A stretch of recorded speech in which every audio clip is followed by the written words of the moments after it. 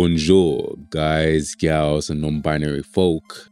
I hope you're having a good day, and welcome to Jhare. I'd like to segue from this introduction by saying, I love video games. Throughout my entire childhood, I played absolute classics like Mirror's Edge, Bioshock, Dishonored, Deus Ex Human Revolution, and so on. On an Intel Pentium M3700 1.6GHz CPU with 8GB of RAM. If you don't know what that means, it means I was playing with straight trash. However, that didn't stop me from having a lot of fun. It's actually quite fascinating how someone can play these games far from the optimal state. Some may even say to the point where these games were unplayable, and still have a really good time. Such a good time that inspired them to make an entire channel giving their thoughts and analyses on video games. Sure, not a lot of the videos were good, but that's not the point. Listen, the point is, let me rephrase. I analyzed quite a few of these games from head to toe because the art form is just that interesting to me.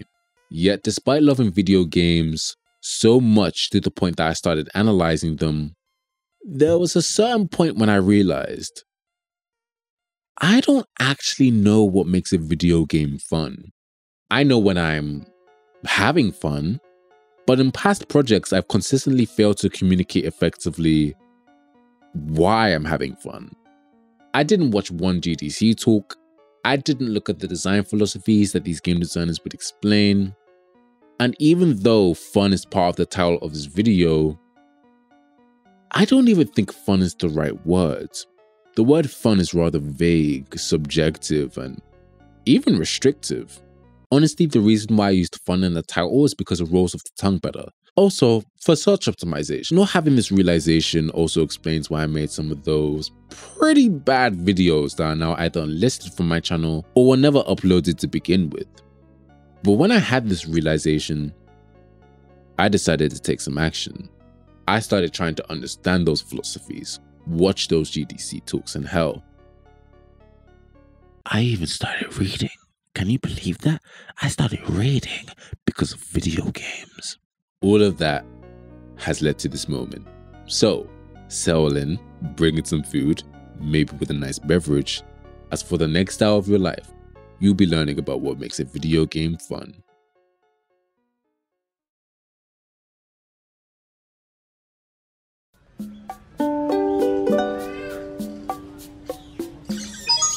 It's me, Mario!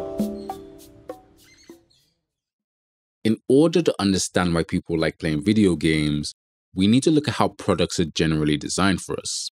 So, let's do a brief history lesson. Products nowadays are designed to be human-centric, which means being designed for human capabilities and limitations. This may seem obvious when I'm saying this out loud, but if we travel back to World War II, machines like warplanes were designed to have an engineering-centric design, in which people would be expected to adapt to the machine. This may not sound too bad.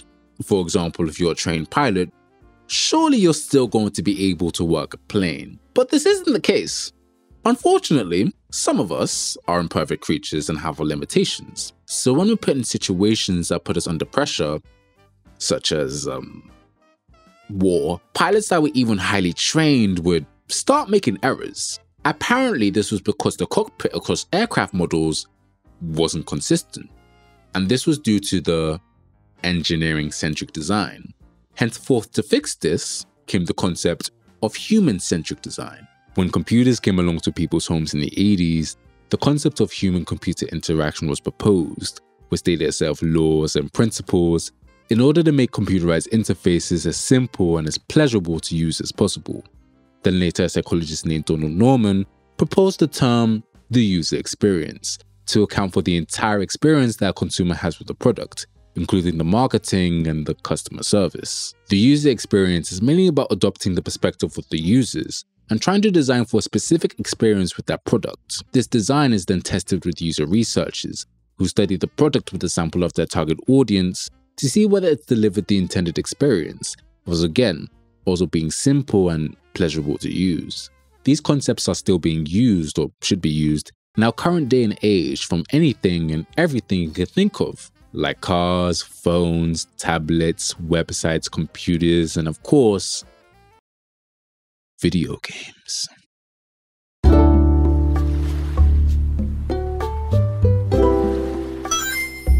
Whew, feeling good! One of the most important factors of a video game is, of course, the experience of it being used. Hodent laid out a framework of what games should have in terms of usability with 7 things: science and feedback, clarity, form-following function, consistency, minimum cognitive and physical workload, error prevention and recovery, and finally, flexibility and accessibility. That may be a lot to throw at some people, so let's break it down. Science and feedback is simply making sure that the stimuli in the game can be perceived by the player. If I shoot an enemy, I should be able to see that they've, registered that they have a bullet wound.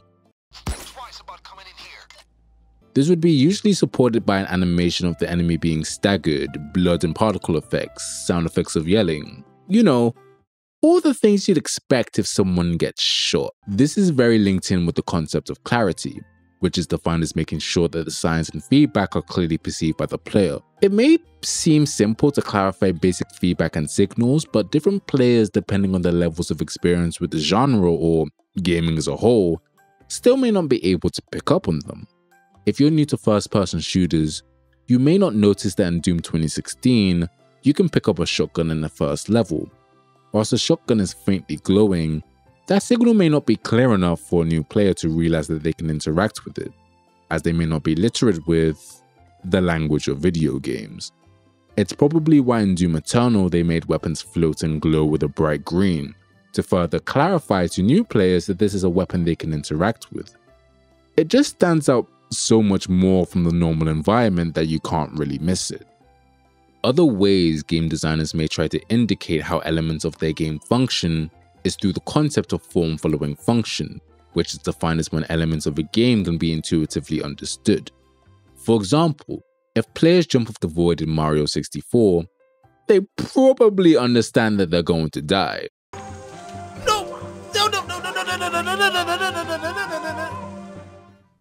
If a player looks at the spikes of Bowser in Mario games, they will probably assume that jumping on the spikes might hurt you.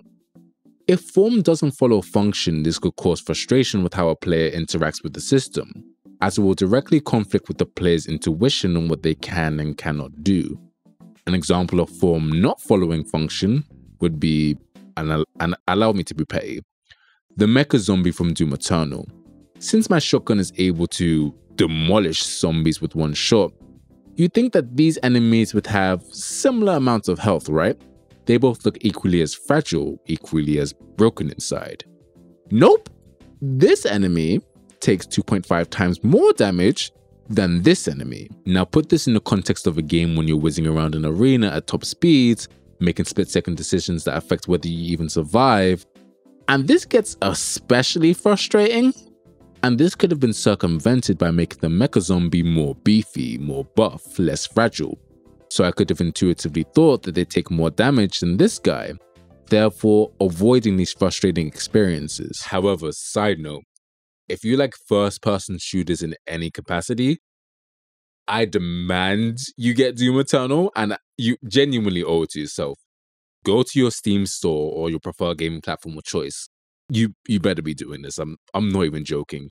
Go to your Steam store, search up Doom Eternal, click the game, and put it on your wish list. I'm not going to tell you to buy the game right now because, times are hard, the economy's trapped. What's also important to mitigate unnecessary frustration and to not confuse the player is consistency, which means that science and feedback are consistent. Remember when we were talking about the cockpits? Well, apply that to video games. Imagine that sometimes you can open a specific type of door in a game, and in other sections, sometimes you can't open that specific type of door. Wouldn't you be confused on what kind of doors you could open? Well, that's due to a lack of consistency. Without that consistency, The player can be left confused on the specific elements of a game, which will be unintentionally frustrating. So when there's a game mechanic the game designers present, it's important that the mechanic is consistent to prevent this frustration. It's also paramount that when designing a video game, the game designers don't overwhelm the player with a bunch of unnecessary inputs and stimuli that they have to process, because as humans, we are very limited in our memory and attention. So it's important that our cognitive and physical workload is minimized when it's appropriate. This is so the player can focus more easily on the tasks that are actually designed to challenge them, instead of spending their precious energy on things that aren't part of the game's main focus. Fortnite isn't designed around someone's cognitive ability for memorizing which button on the keyboard does what. Wait. Okay. Listen, that's stupid. What I've just said is completely stupid. Games are designed around somebody's cognitive ability to do something. Otherwise, you wouldn't be able to play them. I didn't realize how stupid that line sounded until I was editing it and until I was out of my accommodation. Which is why I am in different conditions. I am in a booth, and I'm really sorry that it sounds really different and it may be jarring to some of you, but what do you expect me to do? I've moved out of the place. Sorry, let me just do the line. Let me just redo the section, actually. Fortnite, for example, isn't focused on trying to challenge someone about their cognitive ability for remembering controls. So on the side, they display key bindings for those specific tasks to minimize that cognitive workload. Minimizing the cognitive and physical workload in this way allows the player to be more comfortable with the game's controls, but also focus on the elements of the game that are actually designed to challenge them, such as in this example, reflexes and hand-eye coordination. Now before we move on, let me ask you a question. Have you accidentally spent an entire year worth of rent money on several items that you didn't want because of one accidental misclick? Probably not. If you have, you need to do one of three things. Number 1, stop lying. Number 2, see a therapist. We all know that wasn't an accident and you have an unhealthy spending habit. And number 3, switch banks or stop lying. However, if you play video games regularly, in which there's a system in which there's an exchange of currency involved, you have probably experienced this slip-up. This is called a lack of error prevention and recovery systems.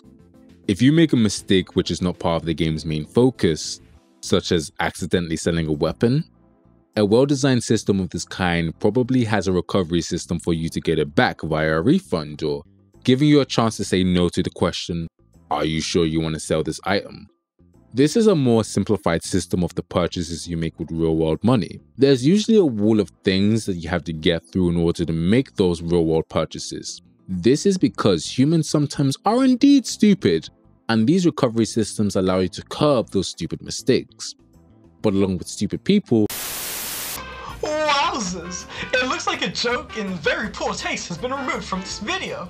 It's almost like the writer has somewhat matured and realized that just because a joke is edgy doesn't mean it's funny. Whoa!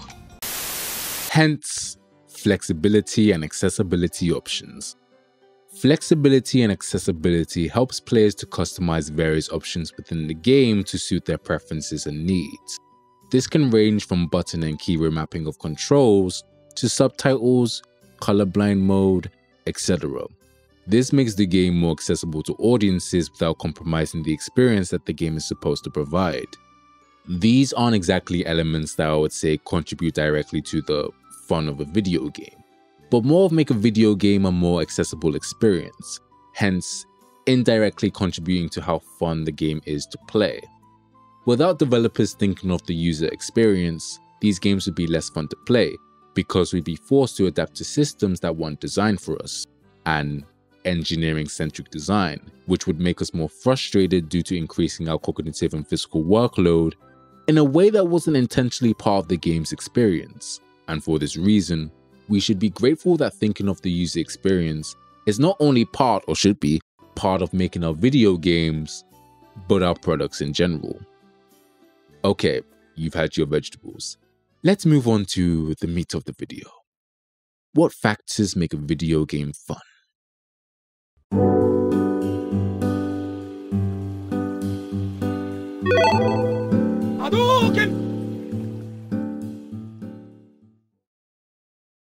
makes a video game fun? Well, again, this question is misleading because the term fun is very vague and restrictive. Someone who may enjoy first-person shooters like Doom, which require fast reflexes and good hand-eye coordination, may not enjoy the stealth games like Dishonored, which rewards a playstyle that's slow and requires patience. I mean, that's a lie. It does depend on who you run into. Have you heard of Klockner? Klockner is like...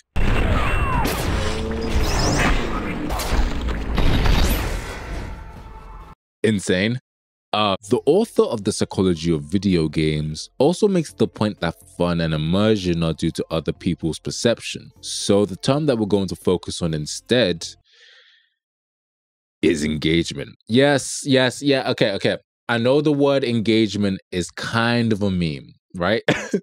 But I do believe it paints a better picture for the factors that we're going to explore. There are 3 core pillars for what people believe makes a video game engaging: motivation, emotion, and game flow. Motivation is very difficult to define. However, for now, we'll define it as a process or mentality that allows us to accomplish our actions. Hodent proposes 2 types of motivation that are important in relation to video games: extrinsic motivation and intrinsic motivation. Extrinsic motivation is defined as performing an action for an external reward, and intrinsic motivation is defined as performing an action for the pleasure of doing the task. You could imagine how both of these could manifest through video games. Extrinsic motivation could manifest by trying to get a new item or combo in a game, leveling up your character, etc., whilst intrinsic motivation is a little bit more complicated. In order to actually achieve intrinsic motivation in video games, game developers try to satisfy the self-determination theory, which is defined as trying to satisfy the player's need for competence, autonomy, and/or relatedness. If you watched that game theory video a few years back, you get the gist of what I'm probably talking about. Competence is mainly about making the player have some sort of progression, whether it's through artificial ways like leveling up your character, or them just being more skilled in the game, whether it's through playing for a long time, and/or spending time in training rooms to hone your skills. A lot of games have a combination of both artificial and actual competence, for lack of a better term. But for this example, I'll use Payday 2. Why? Why Payday 2? Because I love Payday 2. Let's start with artificial competence. Payday 2 is a game where you complete tasks in various levels, and once you complete that level, your XP bar increases. Once your XP bar is full, you level up, which rewards you with skill points that you can use in your skill tree. These skill points can then be used to upgrade various aspects like speed, health, damage, deployables, and etc., and thus making you more artificially competent. However, how a player uses cover, adapts to different enemy types and levels, and uses their skills to their disposal is more in relation to their actual skill and understanding of the game, instead of how artificially buffed or specialized their character is. The different types of competence serve as a way to feed the player's motivation, thus engaging the player. Autonomy is mainly about self-expression, which can range from things like cosmetics, taunts, and skins on your items. You can express yourself as being completely serious, stylish, a goofball. The possibilities are truly endless. But autonomy isn't just about cosmetics. It's also the different ways of how a player can approach a certain situation and whether it feels meaningful to them. Team Fortress 2 is a great example of a game that encourages autonomy. The game gives the player specialized classes and a huge rogues gallery of weapons that can be used to create specific loadouts, allowing for self-expression. For example, you can play as a default soldier who does reliable damage with his shotgun and rocket launcher. Or, if you really want to get spicy, If you simply just change your loadout, you can be a troll with a no-damage rocket launcher that allows you to jump around the arena at rapid speeds and instantly kill people with a shovel, or as I would like to call it, the meme spoon. No. You have to use that.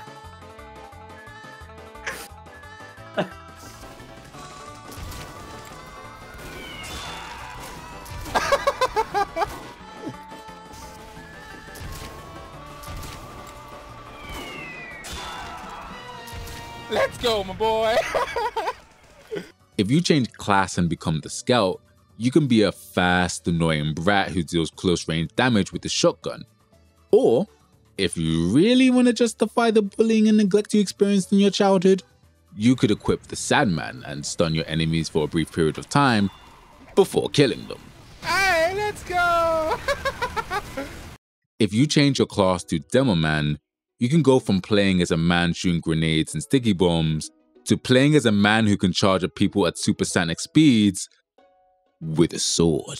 All of these options are ways to allow the player to express themselves and approach situations differently, therefore fulfilling the autonomy aspect of the SDT theory. I didn't even finish the amount of ways you could play this game. I haven't even scratched the surface. There's 9 classes and around 140 different types of weapons. Imagine the amount of loadouts you can possibly have, and imagine the amount of playstyles. Okay, let me not be disingenuous. Not all of these loadouts and playstyles are going to be useful in all contexts.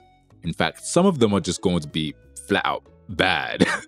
However, if these bad loadouts still grant a sense of meaning to the player by providing a new engaging experience, it would still technically satisfy the player's need for autonomy, as they're still able to approach the situation from how they see fit.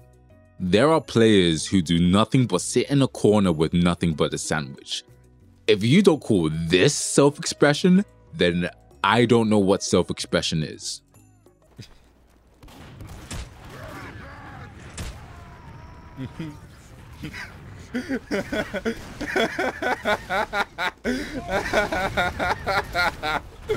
Relatedness is quite simple. Relatedness is defined as having meaningful relationships with other people throughout the game, either through cooperation, competitiveness, or even both. Let's use a typical example that demonstrates both cooperation and competitiveness. In TF2 Casual, you have 12 players on a blue team and 12 players on a red team.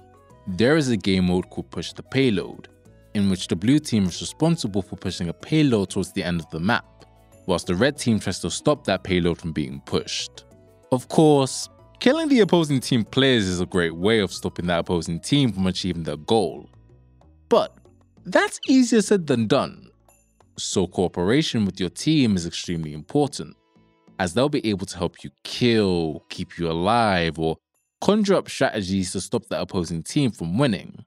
A strategy that we used in this clip was called a quote-unquote double Uber. Alright, let's keep them in spawn.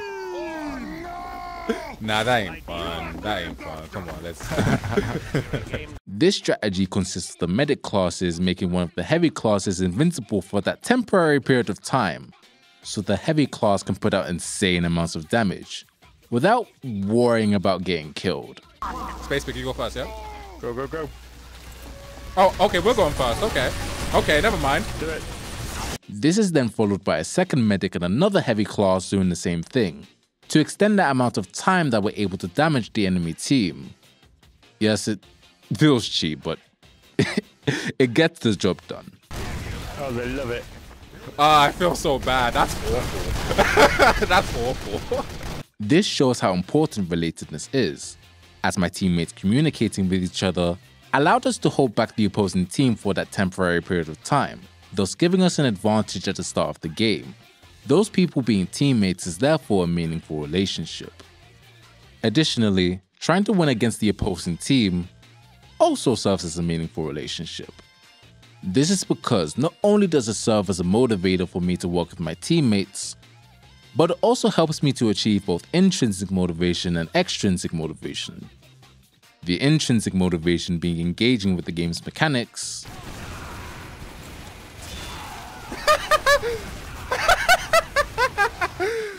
and the extrinsic motivation being winning the game. Spy. Yeah, baby. There we go. Hey, yo. Good game. Good game.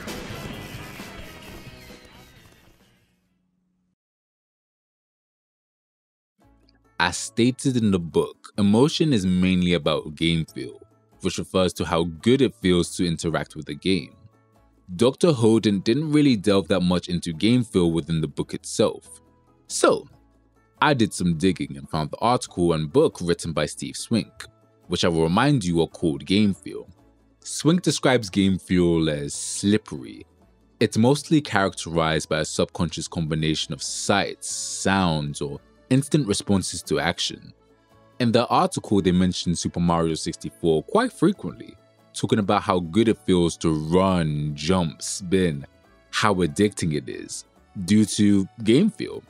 They broke this concept down into 6 pieces: input, response, context, rules, polish, and metaphor, which I won't go over because it's essentially the exact same thing as form following function. Let's say you're sitting down to play a first-person shooter. You enter a match, ready to get into the game, you lay your hand onto the mouse, and you pull a 180-degree spin and you're not able to change the sensitivity. You're probably going to put that game down, and I wouldn't really blame you. This leads us to the conversation about how a game responds to the input of your controller. Because if an awkward combination of controls are required to do a specific task, if the geometry of the controller is annoying and cumbersome, if the sensitivity is too high, the game isn't going to feel as fun to play. Therefore, it's important for game developers to contextualize the controller for their video game, otherwise known as the organ of expression. If that isn't the coolest way to describe a controller, I don't really know what is. Well, actually, 2 of my friends responded saying it sounds like a sexual innuendo, but whatever. It sounds cool to me.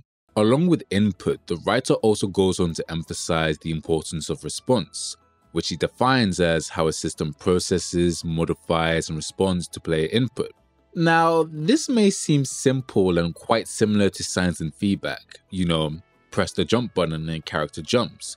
Press the run button and your character runs.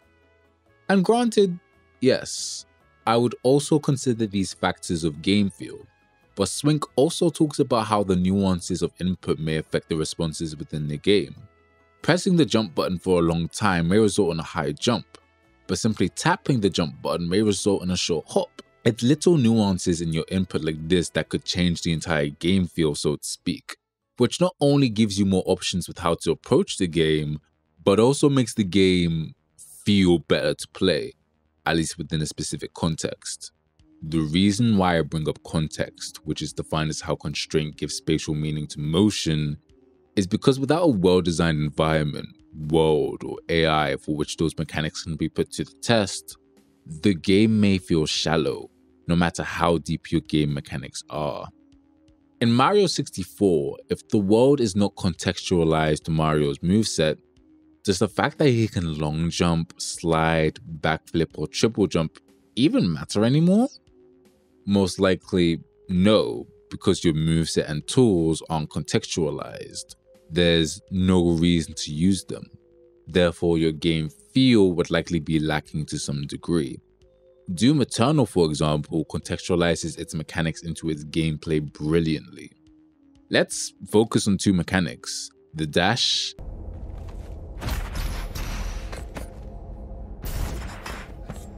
and the meat hook.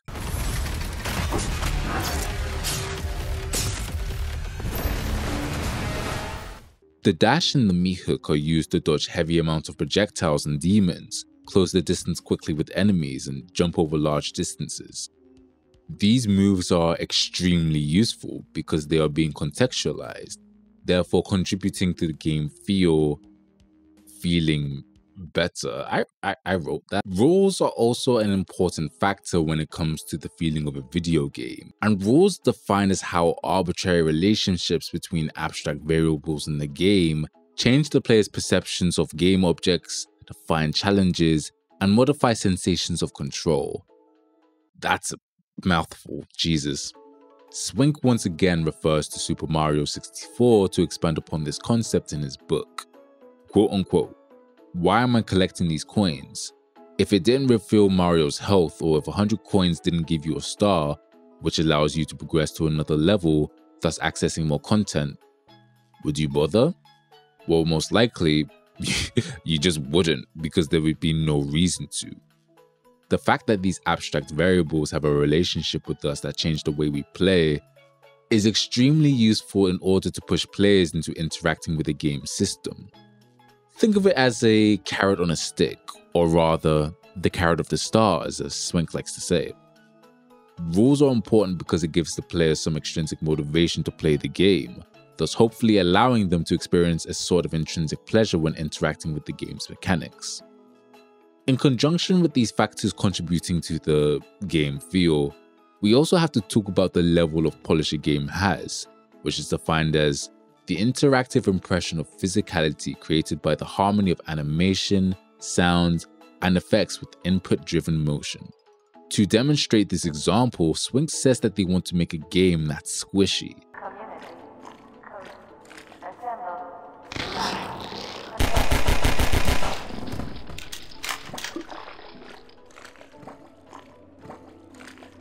So they separate squishiness into components such as deforming motion, squelching sounds, moist slugs, etc. This will give the impression of a squelchy physicality due to the physical clues that get assembled together.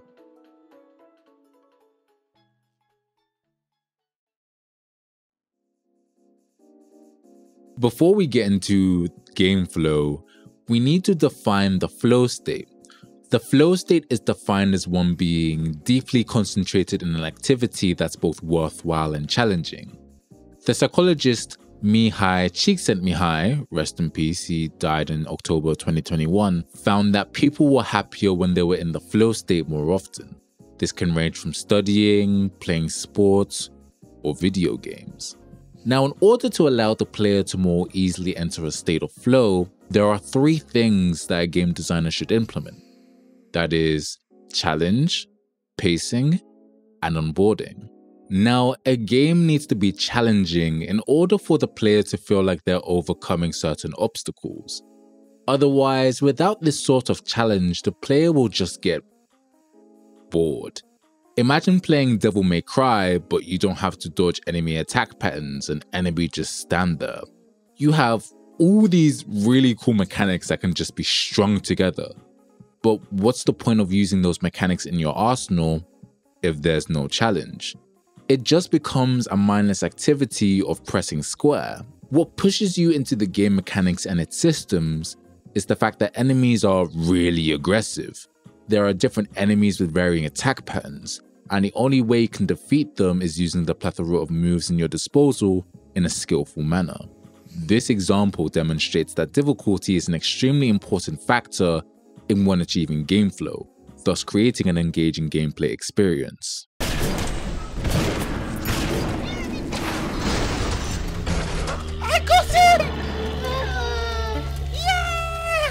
However, some don't like the constant stress of enemies swarming you for the entire game. Some people need to breathe, to relax, to process the situation that just happened, or prepare for the other situations. Thus, pacing is very important in games in order for players to achieve a state of game flow. Pacing within a game is defined as the rhythm between stress and relaxation. Devil May Cry has sections after you fight in which you just walk in a level. It kind of serves as a break or a reflection of the fight that you've just been part of. Now imagine if Devil May Cry had no breaks between its levels, no time to relax, no time to process the bosses at hand. You'd just be constantly stuck with this. I love these games, but goddamn, I would be so constantly stressed out if there were no sections to just run around and explore the world. I don't think I would be able to play that game as much as I do. But this form of pacing isn't necessary for all games. Devil Daggers is a game that doesn't really give you a break. It's a wave-based shooter which consists of fighting against numerous enemies until the player dies. I guess the form of pacing in this game is the slow, consistent rise in difficulty as you survive through the waves of enemies. If the rise in difficulty wasn't consistent, the pacing would just be thrown off by a huge degree, because the random difficulty spikes would be unpredictable and completely jarring. Plus, the game isn't an 8-hour campaign, it lasts as long as you want, so I guess having no real breaks is a lot more bearable. Of course, in order to actually beat a game, you first need to understand the foundations of its systems and rules, which is the third and final concept of what a player needs in order to achieve a state of game flow. Onboarding. There are a large variety of ways in which players can learn the ins and outs of a game's systems, whether it's through tutorials or just being forced to observe and adapt to a new system that's been introduced. The player further understanding the system that they are being presented is another way of making the player feel like they're progressing or becoming more competent, not only satisfying the aspects of intrinsic motivation, but also allowing the player to feel a sense of game flow.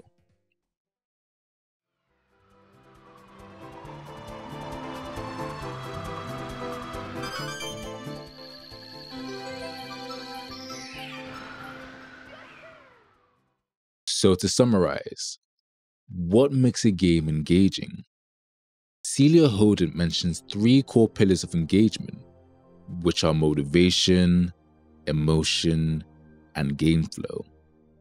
These core pillars aim to satisfy our desires for self-expression, a need for competence, a craving for meaningful relationships between people, an appetite for challenge, and a want to experience an immersive world. Of course, these needs are going to vary, from different types of individuals to entirely different types of cultures.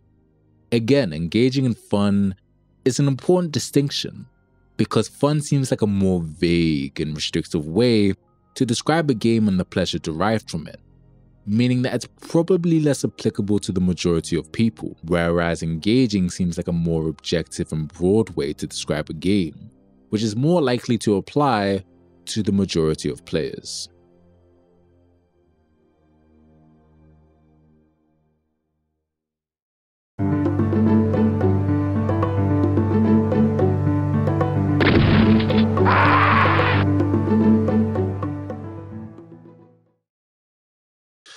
Okay. Did I clip? No, I didn't clip. Okay, cool. I'm gonna keep going. That was a lot to talk about. Let's summarize what we've talked about in this video. We've talked about how games are made for us by delving into the history of ergonomics of products and the creation of the user experience. We've also talked about the user experience for video games, such as signs and feedback, clarity, form following function, consistency, minimum cognitive and physical workload, error prevention and recovery, flexibility and accessibility, and finally, what makes a video game engaging, which involves motivation, emotion, and game flow. These things all culminate into the quote-unquote fun factor of a video game, and why there's such a massive love and culture around them. I find it really fascinating how much thought goes into the video games we play in order to make them more enjoyable experiences. Listening to people's personal anecdotal stories in gaming and thoughts about what they personally think makes a video game fun is really cool. But reading about how game developers and scientists study the data and create theories on the fun factor, and learning about ergonomics of video games is another side of video game design and critiques that I think everyone interested in this genre should explore. Because not only does it further display and emphasize the thought, the effort, and the time that goes into the making of video games, but it also further gives us an insight on why video games are fun to play. If you aren't interested in hearing the more psychological approach of the fun of video games, I hope this video piqued your interest and maybe, potentially, inspired you to look into the more psychological approach yourself. Or hell, maybe got you into video games. Anyways, I'm done. am bad at writing conclusions. So I'm just gonna do the closer.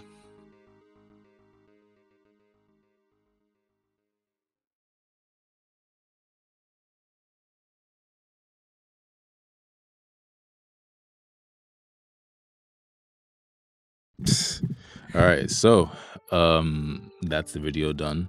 Hallelujah. And I have Susan with me. If you've seen previous videos of her complaining that, you know, kids on YouTube watch porn or something. No, this is you, right? You already know, bro. Yeah, but if you play the video game, you pretty much know about Half-Life already. But what if your audience doesn't know about Half-Life? Then how did they find a 6 subscribed YouTube channel? There's 6-year-old kids on there that find porn on YouTube. Also, this booth is crumbling apart. Give me a sec. Yeah. I've been in here for a solid 1 minute. It's already breaking. That is all it took. The energy was vibrational. It is breaking. Are we supposed to be talking about the video or what? I don't know. The video is great. It's taken way too long to come out. I've been waiting for what feels like. It's passable. Bro. It's not great. It's passable. I've been waiting for too long for it to not be great. Let's be honest. You've been a test viewer. It's not a great video. It's a passable video. It's above average for most YouTubers. So yeah, but that's not saying much. A lot of YouTubers make really like shit content, and I tried to make something that was, I think something that was like, my intention for it was to be great originally, but I don't think it became great. I think it's clear that I learned a lot from it. Definitely worth watching, though. Worth watching? Definitely worth watching. I think it's okay. I think it's something that I'm just like, you know, I can put this out and be okay that it's out there. You're your worst critic, I promise you. Honestly, I believe that many people will enjoy it, and comment down in the comment section below. Why are you plugging me? I do.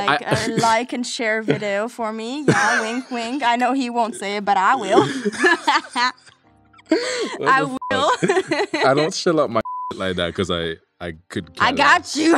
I got no shame, bro. I'll say it. You don't need to. Oh, good. His video is worth it. I beg you, watch it. So what can we expect next? You know you're acting like such a disingenuous interviewer. I am trying, okay? Bro. What is next to come? This is the authentic part. We're supposed to be authentic. My brother, what comes next? I beg you. Answer the question. I want to do better. I want to make some better stuff.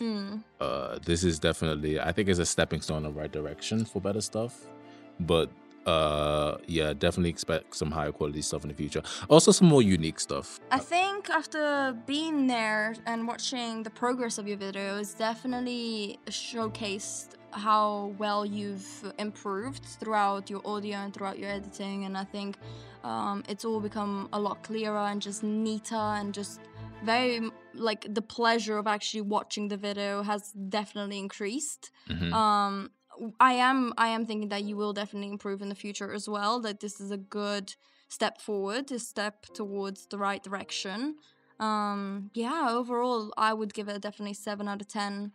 From the scripting to the voice acting, I think the whole thing has come very far, which you should be very proud of. I do think it is something that you should be more proud of than you are. I'd give the video a 6, I'm not gonna lie. I'm like he's wrong. 5.5 or 6, maybe, if I'm being generous, but we'll wait for the other we'll wait for the other stuff. We'll wait for your future videos, and then we'll come back to this one day. Right, we're done. That's all I got. You can stop sweating your underarm. I am sweater. I can feel the sweat as well. That's funny.